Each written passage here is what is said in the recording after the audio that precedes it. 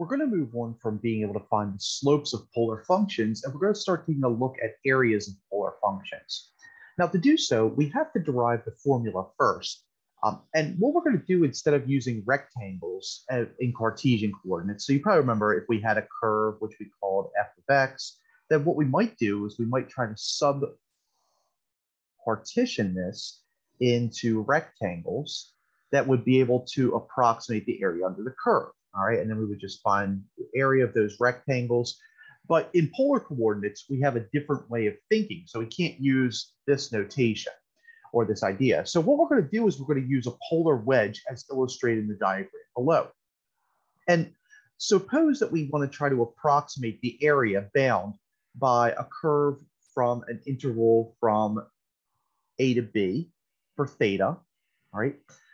And what we could do is we could partition that into these things called polar wedges, all right? So, and we want to find the area of one of these wedges. Actually, we want to find the area of each of these wedges, okay? So we're going to call this a polar wedge. And to be able to figure out what the area of a polar wedge is, that would be a subsection, the distance from A to B. So this is its own angle, which we're going to call like theta sub I. So this could be like this angle right here could be like theta sub 1, and this angle could be theta sub 2, and this angle could be theta sub 3, all right? And so to be able to find the area of one of those polar wedges, we would just take that angle divided by 2 pi, because that would be the proportion of the entire revolution around the x, or around the circle, or around the pole, if you would.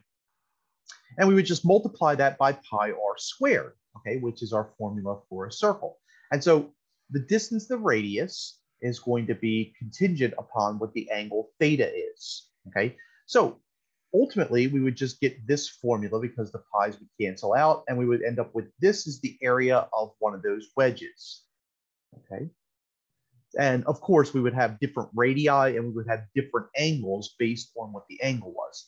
Now, of course, the whole impetus for this is to be able to break it up into an infinite number of polar wedges, theoretically, okay? So as we get more and more of these wedges, we get closer and closer to the actual value. And so that's where we're going to introduce a Riemann sum, all right? So ultimately, we'd like for theta to approach 0. That means that the number of wedges would approach infinity. And so we can write this Riemann sum, the limit as n approaches infinity, I equals 1 to n of 1/2 r sub I squared delta theta sub I squared, right?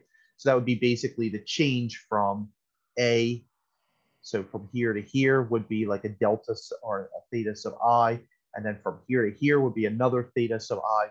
And of course, we'd like theta sub I to approach 0 eventually. All right, so now remember that we got this from the polar wedge formula. Okay, so this is all just the wedge formula. And of course, we'd like to be able to turn that into an integral because of Riemann sum, we know we can write it as an integral. And so we end up finally with the equation that our area is going to be 1/2 the integral from A to B, either f at theta squared d theta, or we know that f at theta is the same thing as r, so we can just substitute this back in for r, okay? All right, so let's take a look at an example of how we would go through and try to use this formula along with some other things that we might know about polar coordinates. So let's sketch each of the curves and the area that's asked, and then we're going to compute that area. So we have one leaf of the equation r equals 2 cos 3 theta. So first things first, let's plot that area. All right, so I'm going to go into my foo plot, and we have 3 cos of 2 theta, right? I'm sorry, 2 cos of 3 theta, went backwards on that one. And we end up with a diagram that looks like this, okay? So it's a rose curve. And so if I were to sketch this on my Cartesian or on my polar plane, okay, I get this, and then I would get this as best as I can, okay? Not really that good at drawing these, but, and so we're looking for the area of one leaf. And so what I would do is I would consider this leaf, the one that's going to cross on our x-axis. And moreover, what I would do is I would use symmetry because we could just figure out the top part right here. Okay, so I'm just taking this and I'm just blowing it up. And then what we could do is we could double that because it is symmetric about the x-axis, okay? And so we're just going to find 2 times the area. And if we figure out what this angle is for theta, so I'm going to call that like theta sub 1 or A in this case, and we figure out what this angle is, B, then we should be good. All right, now, clearly one of those is the pole, or one of them is going to be when theta equals 0. Okay, so when theta equals 0, this means that we get r equals 2 cos of 3 times 0. Or in other words, that's going to be 2 cos of 0, which is 2. All right, so that's actually right here when theta is equal to 0. So now we just need to figure out this point right here, and that's going to be at the pole. Okay, so this is when theta equals 0, r equals 2, but we want to know when r is equal to 0. Okay, so to figure that out, what we're going to do is we're just going to set the original function equal to 0 and solve. Okay, so we're just going to have that 0 equals 2 cos 3 theta, or that just yields 0 equals cos of 3 theta. All right, now we know that cos of theta is equal to 0 when theta is equal to pi halves and 3 pi halves. All right, but in this case, we have 3 theta. Right? So we're just going to let that be equal to 3 theta and then divide by 2. So our theta, or divide by 3, excuse me, and we're going to say that theta is pi 6 and pi halves. Okay, so those are going to be our 2 angles at which we've reached the pole. Okay, now remember, we could trace this multiple times. Okay, this is the first time it intersects the pole. And so what's happening, if we were to think of this as orientation, it's really going this way on the curve. Okay, so right here, we're going to start, and I'm going to reverse these. And we're going to say that our initial angle B is equal to 0, or A is equal to 0, excuse me.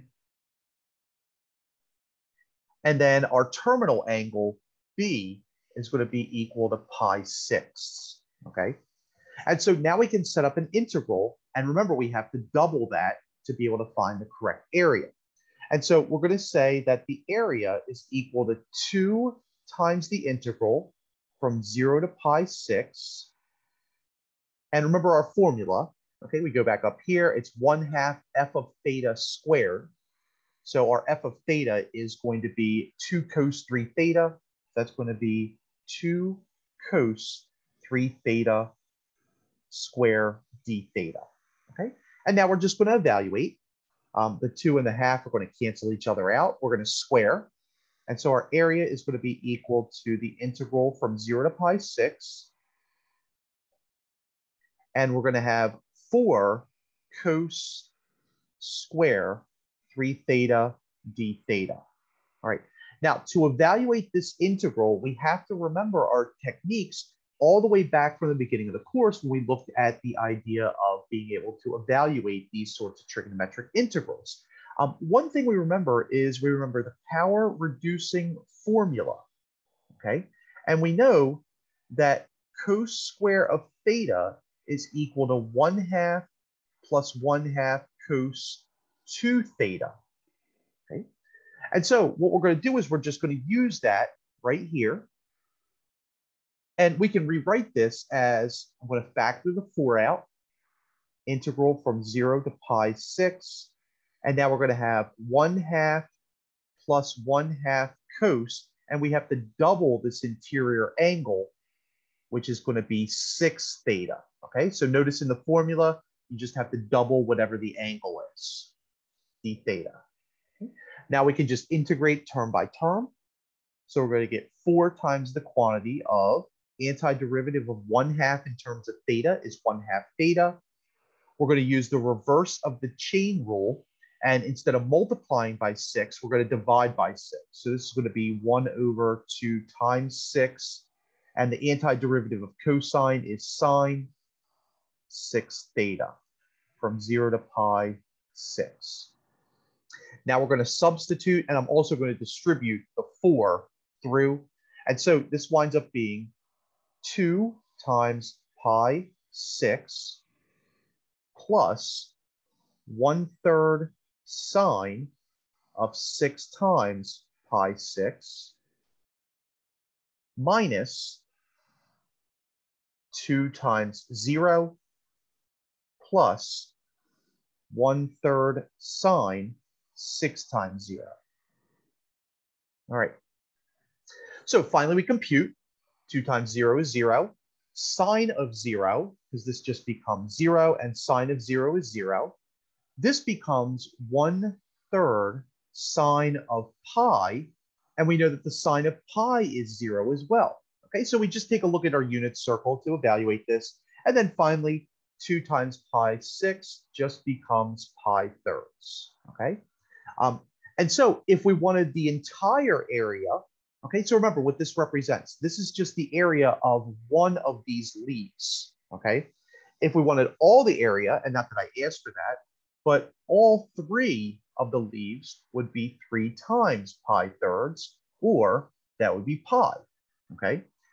If I just wanted half the leaf, okay, so we just have to use our symmetry to be able to figure out precisely what it is that we're trying to find. Okay, so that's an introduction to being able to find areas using polar coordinates. Again, deriving our formula from polar wedges, we end up with this area formula for our integrals or for our areas. And so 1/2 integral a to b of f of theta squared d theta. And then we probably want to make sure that we remember our power reducing formulas, because they're going to come up a lot as we go through and try to evaluate these integrals.